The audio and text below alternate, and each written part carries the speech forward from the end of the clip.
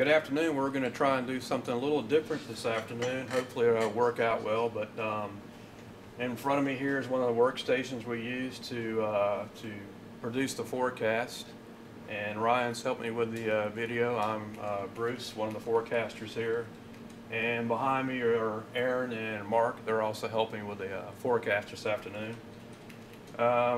Anyway, we're going to zoom into this left display, and the first image we're going to show is the cold air, which is the first ingredient we need for winter weather. And blue area up here is basically current time. So most of northwest Oklahoma is below freezing now.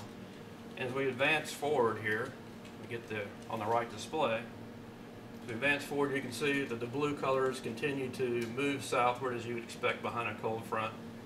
And then this is 6 a.m. Thursday, almost our entire area is below freezing, which sets up a problem. And as you can see, I'll go through Saturday morning, and we continue to get colder temperatures.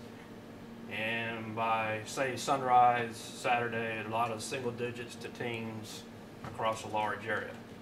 So cold air is in place. We have a storm system that's coming out that spells trouble. So a lot of people ask, well, I'll go to this other one here first to kind of give you a timing on the precip.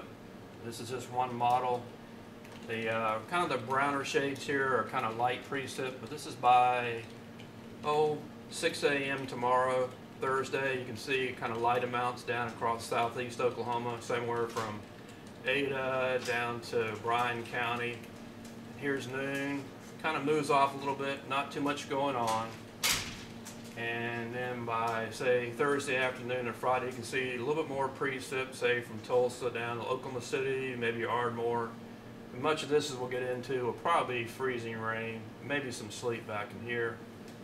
And the big trouble it looks like will come, or the higher impact, will be kind of Thursday night and especially midnight into Friday morning. You can kind of see darker greens, which means more precip. And we'll get into the types here in a second. And then as you get into the afternoon on Friday, that moves off and we kind of dry out, but we're left with very cold temperatures.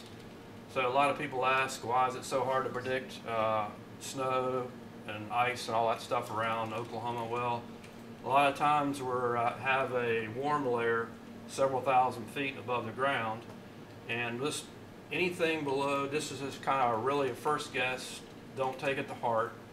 But anything below the pink and into the blue will be snow. So I'll back it up here to where the precip starts on Thursday morning, and we had that little light precip down the southeast. Well, that's going to be, anything in the green will be more likely either sleet or freezing rain, and for the southeast, probably either a very cold rain or freezing rain.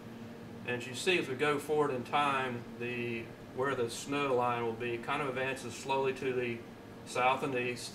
This is Thursday night, so anywhere from, say, Stillwater to maybe Clinton, anything that falls will more likely be snow.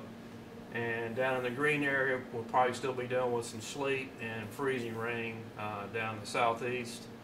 And as we get into that high impact time that I mentioned earlier, where the heavier precip will fall, as you can see that colder air is becoming more entrenched.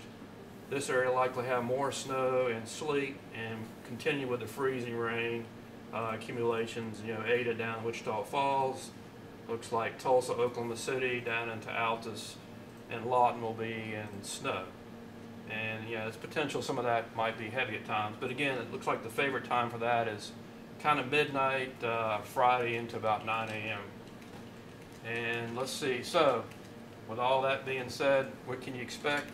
We'll go to our snow totals here. Bear with me so I can find it. I guess I'm actually clicked on it. And here's the best guess right now is kind of anywhere from Chandler down to Oklahoma City, maybe just north of Lawton into the Hobart, Altus area. Anywhere, say, generally from 3 to 6 inches.